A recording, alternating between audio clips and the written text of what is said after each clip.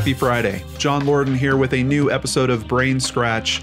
Thank you so much for joining me. Before we get to things, I just want to let you guys know we are off next week. All the shows taking a break for next week. We're going to CrimeCon this weekend. It's been a lot of work ramping up for that, and CrimeCon, quite honestly, always wears me out. So all of next week we are off, but we will return on Monday, June 7th with our normal show schedule. So on to today's case. A person is murdered by an assailant wearing all black, although you can see just around their eyes a little bit, and it's all caught on videotape. Sound familiar? We're not talking about the Missy Beavers investigation, though there are some striking similarities. One of those being, we're not sure if it's a man or a woman dressed all in black. Let's dive into this story together and see what we can learn, starting with, where does today's case take place? With a quick stop at Wikipedia, Oconee County is a county located in the northeastern part of the U.S. state of Georgia. As of the 2010 census, the population was over 32,000 people. The county seat is Watkinsville. Watkinsville is where there is a RaceTrac gas station. And it's kind of interesting. We had RaceTrac come up in a case several weeks ago, the Alan White case. It was the last place he was seen. Bit of a different occurrence that we have here, though. One evening, a young man is working at the gas station when tragedy strikes. For anyone not familiar, RaceTrac is an American corporation that operates a chain of gas service stations across the southern United States. The firm is Georgia's third largest private company with sales of $9.1 billion in 2013. And this one in particular, and I think most of them, run 24/7. They're open all night long. They have all kinds of different services, food and beverages that you can get. If you're from California, it's probably a bit like an AM, PM, or maybe even a 7-Eleven gas station if you happen to be around one of those. Here in the Midwest, you know, like probably more like a Super America or something like that. But let's learn about some of the basics of this case over at onlineathens.com. Oconee County Sheriff's deputies are trying to identify a killer who brazenly walked into a gas station on the outskirts of Watkinsville early Friday and shot the clerk to death during an apparent robbery. Elijah Wood, a 23-year-old resident of Watkinsville, was killed behind the checkout counter. Wood's body was found about 1:40 a.m. by a customer. A patron came into the store to buy some drinks on his way to work, and when he got up to the counter, he saw the clerk behind the counter on the floor. He called us, the sheriff said. A responding deputy attempted to render aid to Wood, but he died in the store. The suspect was covered from head to toe in black clothing, so we don't know race or gender yet other than our speculation, said Sheriff Hale. And here you can see, obviously, there's some decent cameras in this establishment. We've got some pretty good screen grabs from those cameras, and we also have footage that we'll be looking at as well. Investigators don't know how the killer arrived at the store. I think we can pretty much assume from that they didn't park in the parking lot for the store. I'm sure the RaceTrac has cameras outside as well. They've got pumps out there, so they're watching those. Seems like they parked somewhere else. But investigators are studying outside video cameras and other cameras in the area that might provide a clue, according to Sheriff Hale. And here is Elijah Wood. I can tell you guys from taking a look through his Facebook, this is someone very dedicated to family. Seems like someone that has strong faith as well.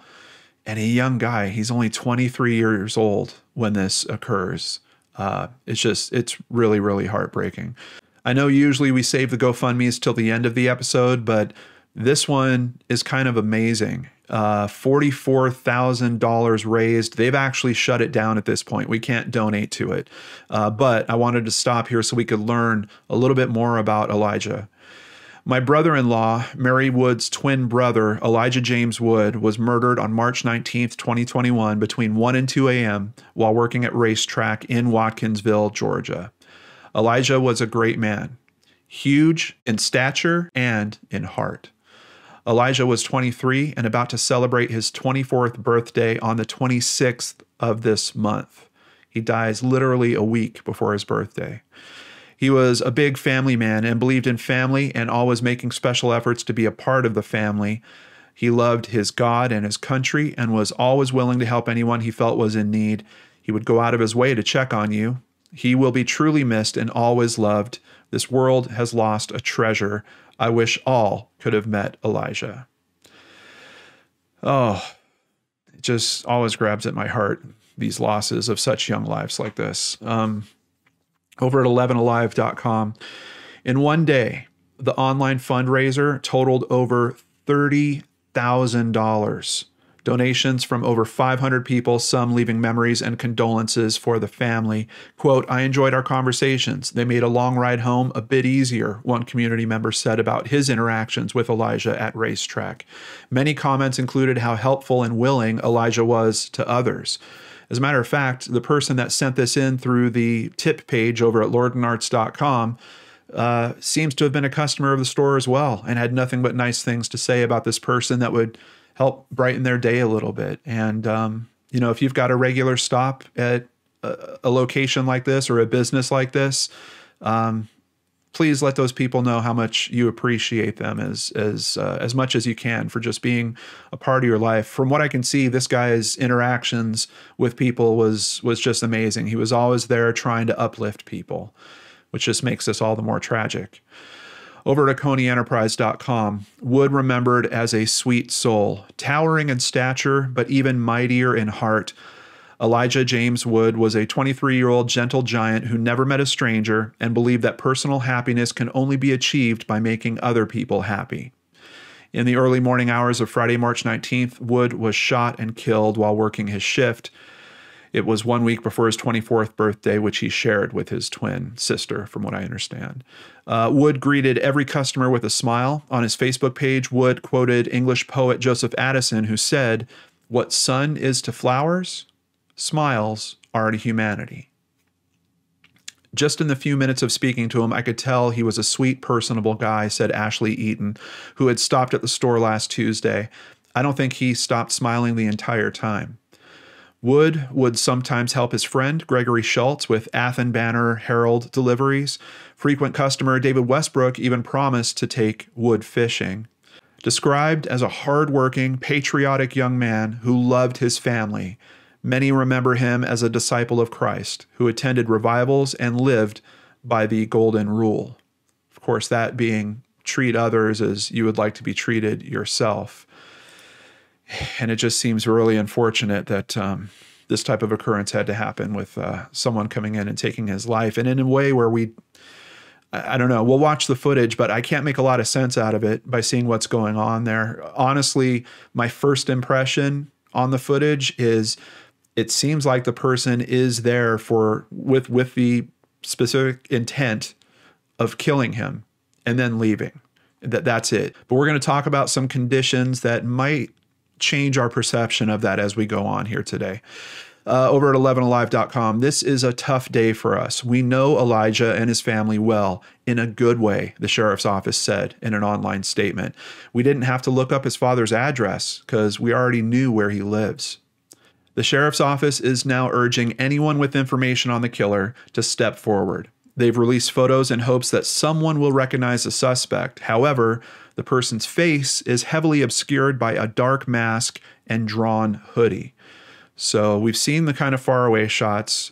Here are the best close-ups that they've been releasing of the suspect. And I got to tell you, from the conversations I'm seeing happen online, a lot of people think this suspect is wearing makeup.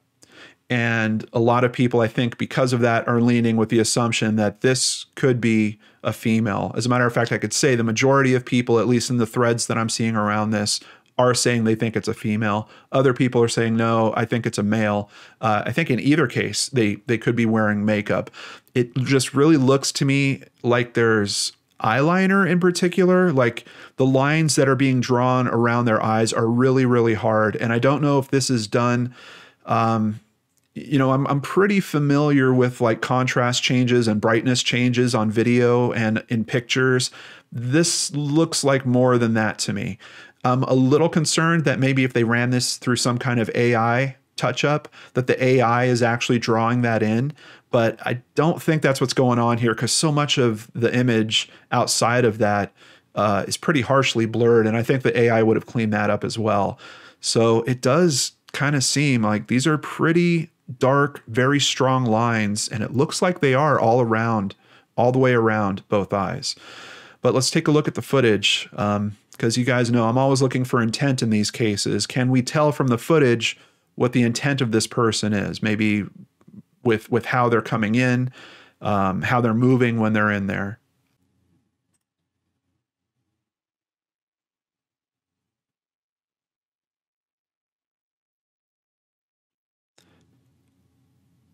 So it certainly seems like a person that's driven just with the tempo of how they're walking in. There's also a moment where their hand kind of kicks out right there at the end. They're like, their thumb swings out. It looks to me like they're saying something, like they're talking to him as they approach.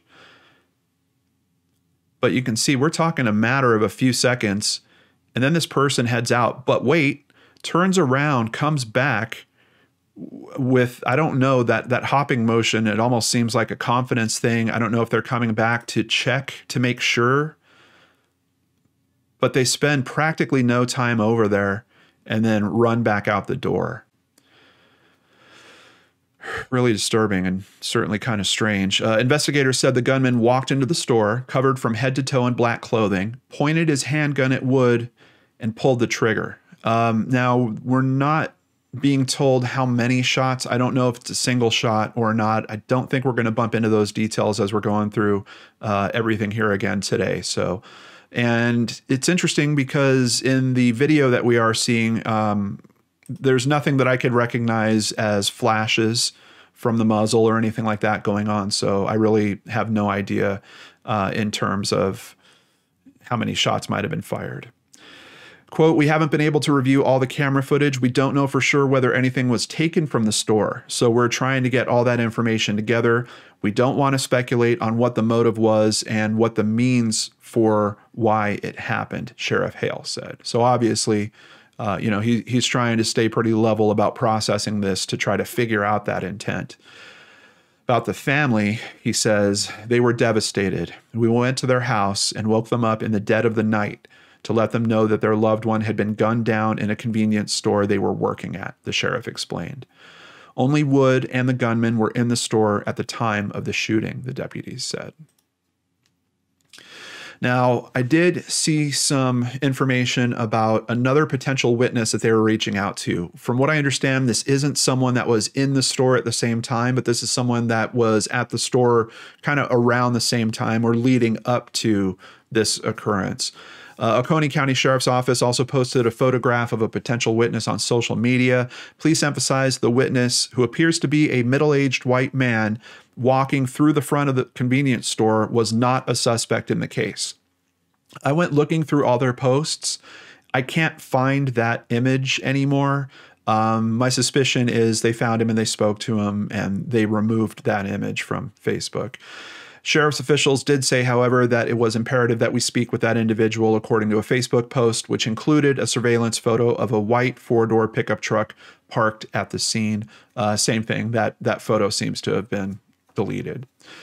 Back to onlineathens.com. Oconee County Deputy Jeremy Wasden said, and this is still the first weekend that this happened effectively, "We are working every angle and following every lead. Throughout the weekend, investigators put in very long hours.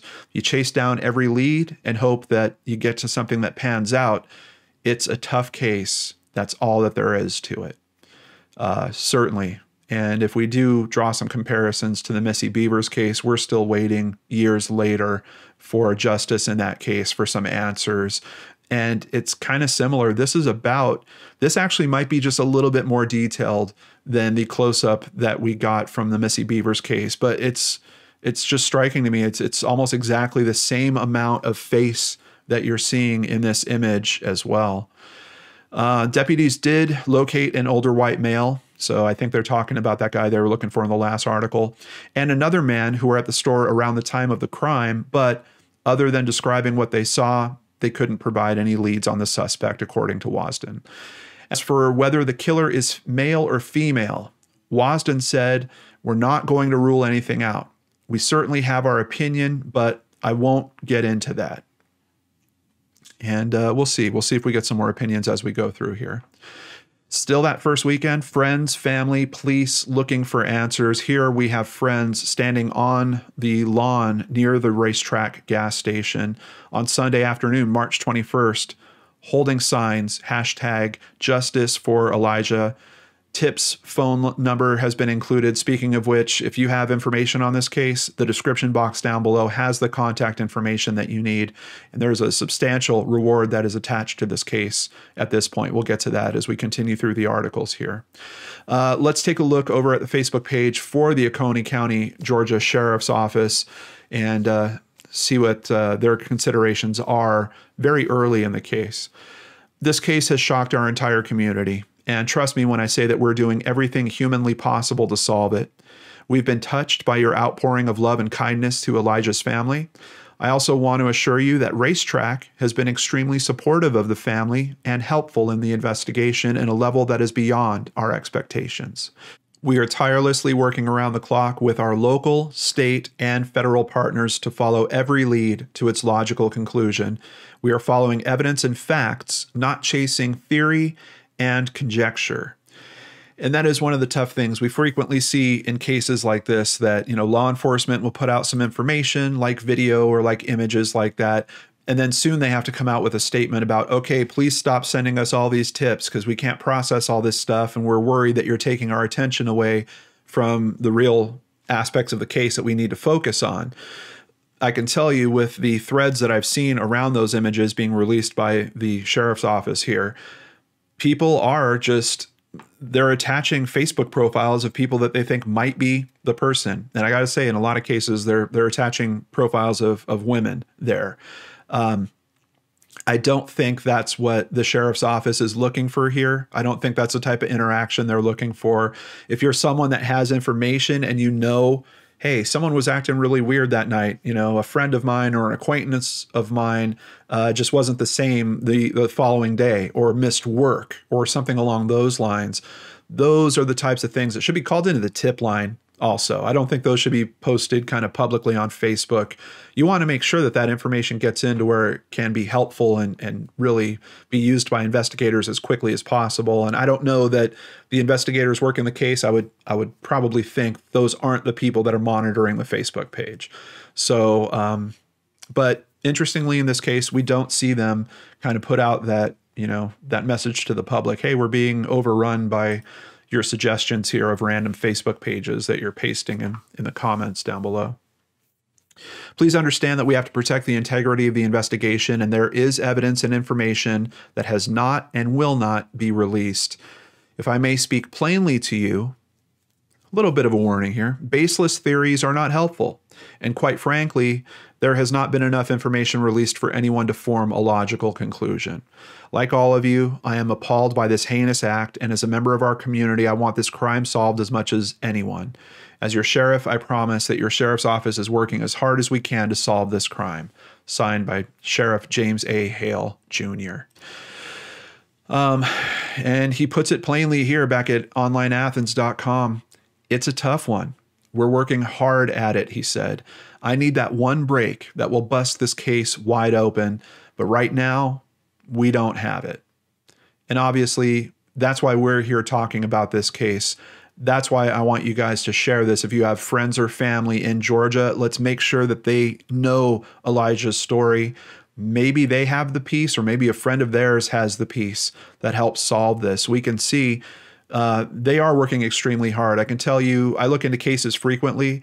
Their Facebook page, there is a constant pulse about this case, and more than just, hey, it's been another month and here we are. Hey, it's been another month and here we are. There is a constant pulse going on with this case. I think they know that, the public wants to see some answers in this, and they want to let the public know we are working on this. We are working on this. We're still looking for justice. Someone out there has information that can help them. And we're going to talk about some more possibilities with that as we're continuing here today. Officers have been gathering video footage from other locations in an effort to identify a vehicle the gunman might have used. So we've got another piece of video we'll be looking at as well. We don't know anything about the vehicle, Hale said, adding that the killer did not arrive in a vehicle that had parked in the store's lot. So pretty much confirmation there. They parked somewhere else. We also have the FBI analyzing the video to look for details we might have missed or couldn't see, he said. I love that.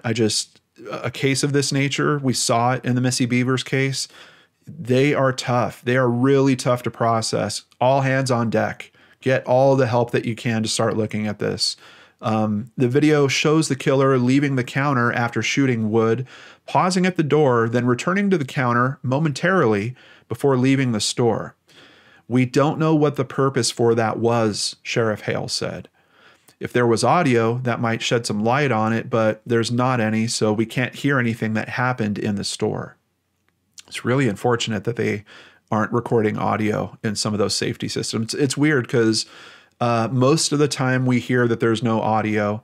Now with some of these newer cameras that are like, doorbell cameras and outdoor cameras and stuff like that, audio seems to be becoming a little bit more of a normal thing. I wish businesses would kind of jump on that and just get some audio hooked up into those same video systems. I'm sure it would be some type of minor upgrade to be able to do that. Obviously, the person has a distinctive walk and a distinctive way of moving around, Hale said. The video also shows the person is likely right-handed. A funeral was held for Wood, who leaves behind his father, a sister, and 2 brothers. From what I understand, he was also an amazing uncle. And here there is a vigil that is held kind of at the same location where we saw them holding the signs asking for justice. It's near the RaceTrac gas station on March 26th. Approximately 60 mourners participated in tonight's candlelight vigil to remember Elijah Wood.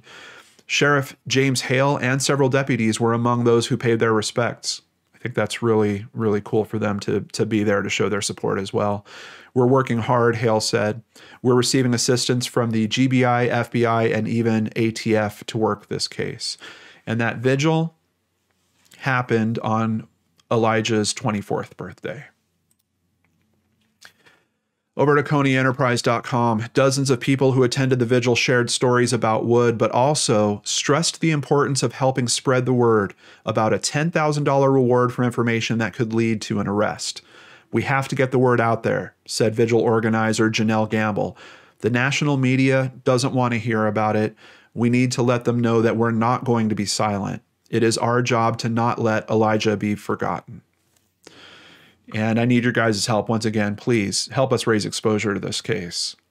And now we get to the second piece of footage that we have to review in today's case, once again posted from the Oconee Sheriff's Office. This video shows a vehicle of interest arriving prior to the RaceTrac shooting. The vehicle is seen traveling 441 south, turning right onto Hog Mountain Road, driving past the RaceTrac, turning right onto Wellbrook Road, and stopping for a period of time before driving away. And then it notes this video speed may not be in real time. So just to give you the map, here's where the RaceTrac is.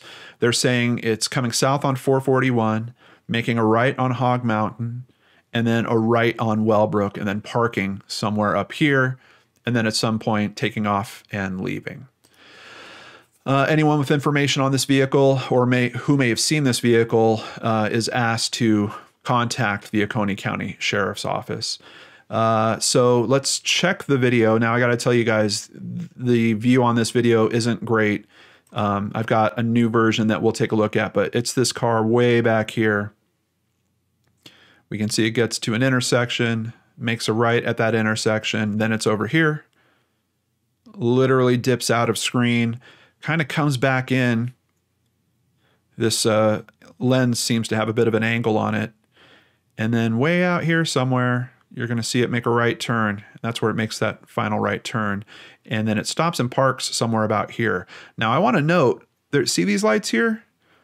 There's another vehicle that's coming.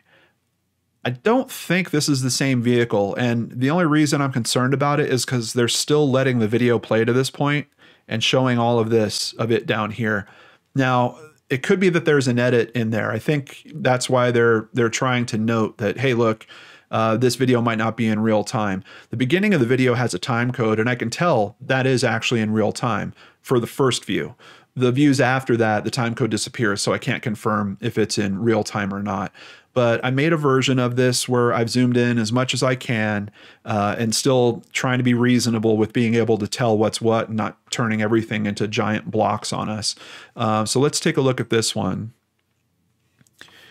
So this is zoomed in just on kind of that sweet spot of right before the intersection.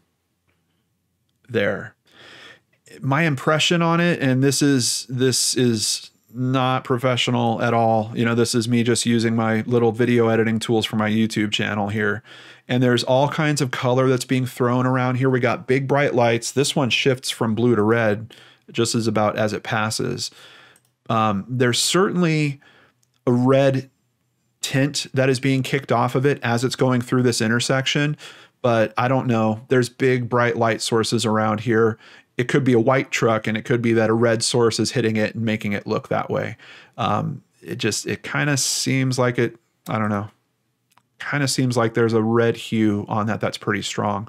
Here's the same scene, kind of zoomed in, following it the whole way. And there it is. And then one more time, just slowed down 25%. That's about the best that I can get with that. Now here's the other one where it comes into frame. It just leaves the frame really quickly. Here it is 25% slower. And now here's where it goes and does the parking job. So we can see it pretty clearly here. And especially because you can see it's two separate headlights, you can tell about that right turn because of the shape, the change of the shape of the red lights. But I can also see a little bit of the front lights still kind of kicking out here. And at first, when this guy went driving by, I'm like, oh, I wonder if his lights were lighting up something on the road there. But you can see this white light is still happening. There is what I think is an edit there, but it seems to me like that's already after that other vehicle has driven by. So that vehicle at the end, I'm like 90% sure that's not the same vehicle. This is the vehicle that they've described in terms of its movements. I can still see its brake light a little bit. Now I can still see its headlight. That's the location for its headlight. And it's still there. It's like a pixel, but it's still there as that other car drives by. This video release coincides with a significant jump in the reward offered in the case from $10,000 to $25,000. The first reward didn't render much as far as evidence is concerned, so we decided to bump it up, said Sheriff James Hale. It's possible that vehicle is associated with the suspect, but we don't know for sure. We're putting it out there to see if we can get anybody, a car salesman or someone who can tell us what they see in the video, which is not very good. I mean, he's admitting it. It's not great. I mean, it's on the fringes of that camera. It's way out in terms of distance. But there is a possibility someone might know the vehicle's make through the headlights or taillights, he said. Yeah, especially on that zoomed one, I think you get a decent sense of the proportion of the taillights, but you know, you don't really get the shape because you're zoomed in so far at that point, it just turns them into a square. So it is going to be tough. It's definitely a vehicle that is of interest to us because it comes through the area right before the killer shows up in the video at the store, the sheriff said. I'm pretty sure with them being able to check the time codes on all of these different security systems, I'm pretty sure that they know that that's the car they're looking for. Investigators have not determined a motive for the crime and said nothing was stolen from the station. It's just really weird. Robbery gone wrong? Like, is that a possibility here? I want to say he, we don't know that it's a he. Someone comes in, says, hey, you're going to give me all your money. What does Elijah say? No, I'm not. And then they say, oh, okay, boom. And then run out. You know, if there was some struggle that had happened like that seems like a robbery gone wrong situation for me. There would have to be enough time that the robber got to the counter. Maybe there was some kind of struggle that happens there. The gun goes off. The robber gets freaked and says, I'm out of here, and just bolts out. But once again, you've got them heading for the door. Oh, no, I'm not. I'm turning back, coming back for literally a second, and then turning around and going back out. It's really, really odd. And what would, if their intent was a robbery, how did that get just completely thrown to the side so quickly? I mean, think of the planning that's gone into this. They're not even parking in the parking lot. They're very aware they're going to be on camera. As a matter of fact, maybe there's someone that's driving that car as well. This could have been planned with more than one person even. So if you're putting all this forethought, I mean, you're dressing up to pull this thing off. You're parking in a specific place to pull this thing off. Then you get in and you just completely blow it. I struggle with it, at least with how the video looks, for what we're seeing of the video. And we've got a really important condition. We will get to it, I promise. Another post here from April 19th, where the sheriff's office is basically giving an update. Today makes 1 month since Elijah Wood was senselessly murdered. Our thoughts and prayers are with his friends, family, and with his community as they grieve and try to come to grips with this loss. We do want everyone to know this case is still active, and solving it is our #1 priority. The following is some of the work which has been done and continues to be done. From the beginning, we've worked with GBI, FBI, ATF, and numerous other local agencies to ensure every possible investigative technique is applied to this case. I'm really glad to hear that. Dozens of potential suspects have been called in through our tip lines. Through many hours of interviews, we've been able to eliminate 10 of those suspects. Tips continue to come in, and we continue to sort through the information. Several search warrants have been issued, and the information gathered is being analyzed. Kind of curious, I guess some of those might be for cameras if the businesses aren't being particularly helpful. I would think most businesses are going to help in a case like this, but maybe not. Video surveillance has been collected from local businesses in the area. Countless hours of video surveillance has been viewed. Relevant video evidence has been sent away for analysis by the FBI and other law enforcement agencies. $25,000 reward has been raised. Deputies and family members have passed out thousands of reward posters. So certainly a lot of help that's been going on with this. I bumped into a podcast I have not heard of before called Classic City Crime Podcast. It's hosted by a guy named Cameron J.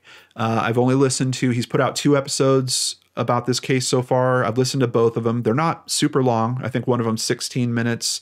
They're about 15 minutes each.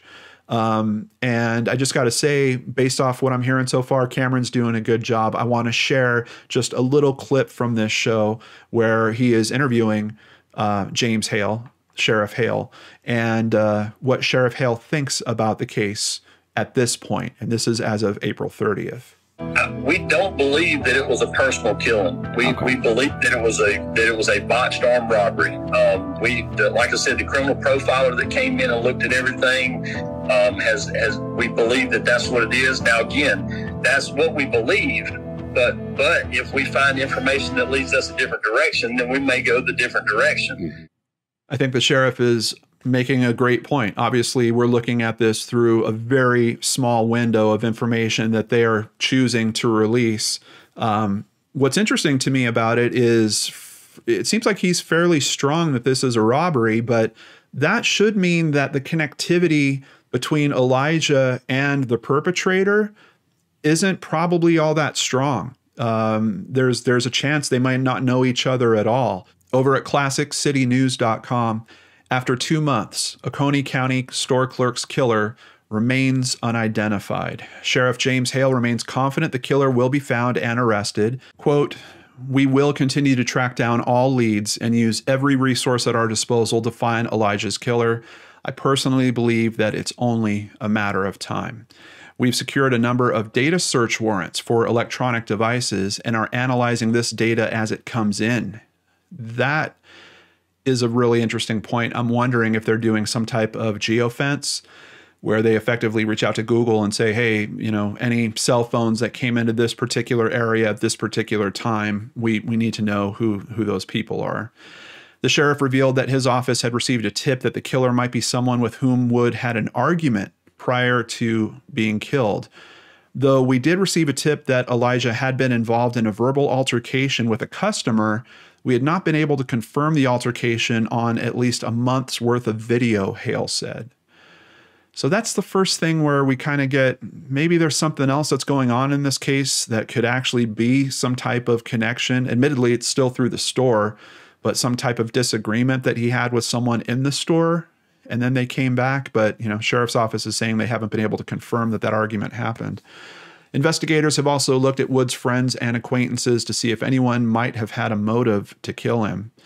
We are waiting on the FBI to send their team here from Quantico to determine the approximate descriptors of our suspect based on their court-proven techniques, the sheriff said. We will then release that information. That sounds like profiling information as well. Must be a different level of it because this is happening after that clip that we just listened to. This article was only posted May 19th. Looks like we'll have updates on this case hopefully soon. Back at onlineathens.com, some messages from his brother-in-law, Tripp. We're having a hard time understanding how this could happen to somebody like him. Someone so nice and friendly to everybody. Wood, as did his father, Todd Wood, who for many years worked a night shift at the Golden Pantry at Butler's Crossing in Watkinsville, was aware of the potential dangers of late-night work in a convenience store, according to Tripp Lemons. They didn't have a fear of it, because they knew the dangers. You meet the regulars who come in, and then certain others come in that give you a little bit of a weird feeling, Lemons said.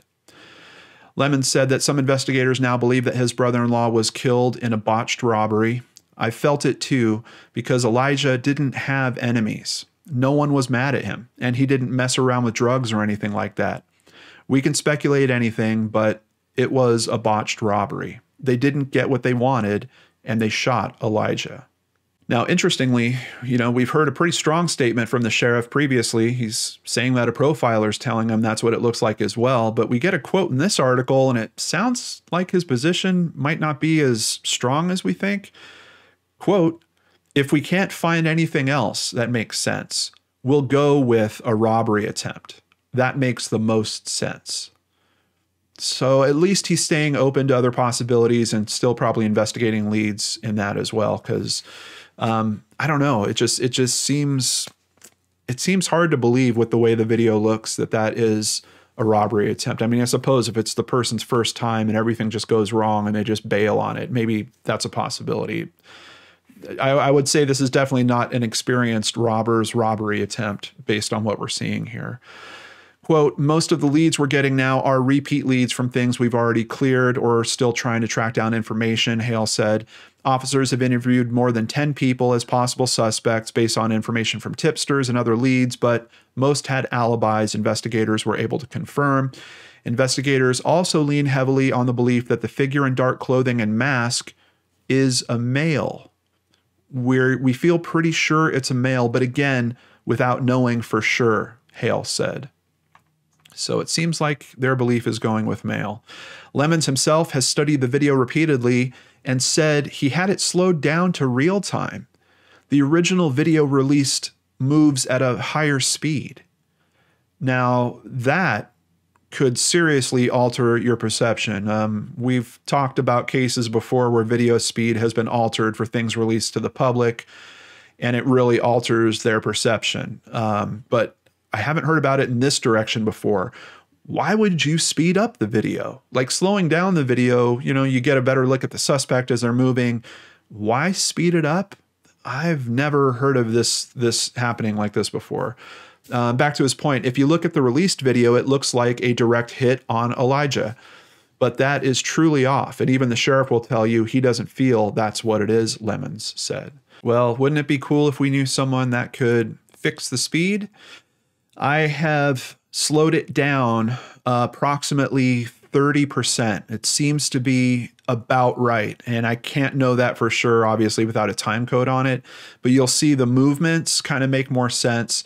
In the original video, it did certainly look sped up, especially in the bouncing movement when they're about to leave and then come back in and they're kind of bouncing.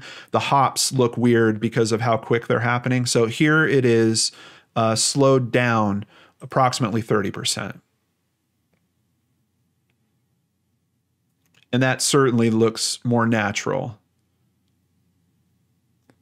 You also get a clearer shot of that thumb kind of coming out and the whatever conversation is happening as they step up. And then look at how much time we have here now before they run out. Now, that's quite a bit more time for the interaction. There's a lot that could be being said there. And even this one, it's a little bit longer, but still not much on this second thing. I don't know what they were thinking running back up there.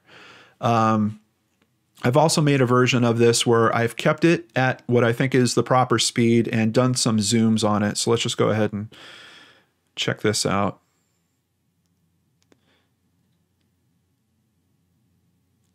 I almost think that they're trying to convey confidence. Here I've highlighted, you can see nothing that's going on here except there's a little bit of reflection that's happening in the movement there. And then they run out, come back in. Here's that hopping motion.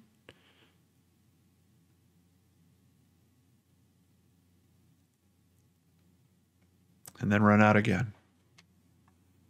So I got to say, seeing the speed slow down, I do think that there is a much stronger chance of the botched robbery theory. There's just more time for interaction that's going on their first attempt to get up to the counter. The second attempt, I still don't know. Hale releases some more information about the other video. We believe that is our suspect's vehicle, Hale said. It didn't pull into the parking lot of the racetrack, but it comes by at about the right time and does things that are obvious to us that makes it the suspect's vehicle. Lemons believes a second person could be involved, someone who drove the car that brought the killer to the store.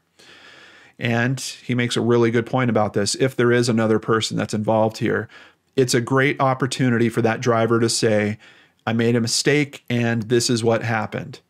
Absolutely. If there is a second person that's a component to this, you don't want to be attached to what this robber did. You don't want the weight of those charges coming in your direction, and you're just going to be a straight up accomplice now, and you're going down with them.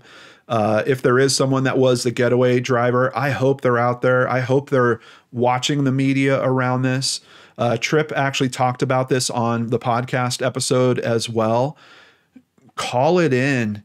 Help this case. Get yourself protected from a major, major fallout. He continues here that Tripp did talk to law enforcement about the potential of a second person being involved. And what he was told was that person could be charged with murder as well. You really want to be on the right side of that courtroom in a situation like this, especially if this was something as simple as, hey, I was told I was going to be in on this robbery. They were going to cut me in for half. Next thing I know, this person's running out and says, go, go, go. There's no money. They say that they've murdered this guy that was working there. Yeah, I'm really hopeful that someone can come around on that and also just help this family find the justice that they deserve. Over at fox5atlanta.com, they didn't kill a store clerk. They killed a family member. They killed somebody that the whole entire community loved. And that's not a family member. That's the sheriff saying that, Sheriff James Hale Jr. You can go anywhere and ask people about the big guy with the big smile at RaceTrac, and they know who he is, said the brother-in-law Tripp. Tripp describes Woods as a giant teddy bear who never met a stranger. Elijah saw everyone as good. He loved meeting people and talking to them. Elijah loved living. That's what he loved. There is a Facebook group. Tripp is one of the admins on this group. Please follow it. I'll have a link to it in the description box down below. To Elijah's family, I hope you know that you've got several thousand more supporters out here. We're all standing behind you. We're all waiting for justice to be served in this case, and we're not going anywhere. We're going to stay here until we see it with you. I'm really, really sorry that you guys are facing all this, and I just want you to know that on top of the amazing community that you have there locally, you've got a big community out here too. Before I end today's video, I want to thank several people who are contributing to the channel. They have now joined on Patreon. A big thank you to Justine Willman for joining, as well as PV and Lindsay Jean. If you'd like to support the channel, please visit lordandarts.com, where you can sign up for Patreon, sign up for PayPal, buy merchandise, or even just buy us a coffee like Deborah Dobbs recently did. We really appreciate your support as we try to help these families in these terrible situations. I can't do it without you guys. Remember, no shows next week, but we will be back on June 7th with the regular schedule, and I do hope to meet some of you at CrimeCon in Austin. Take care. We'll see you again real soon back here on the Lord and Arts channel.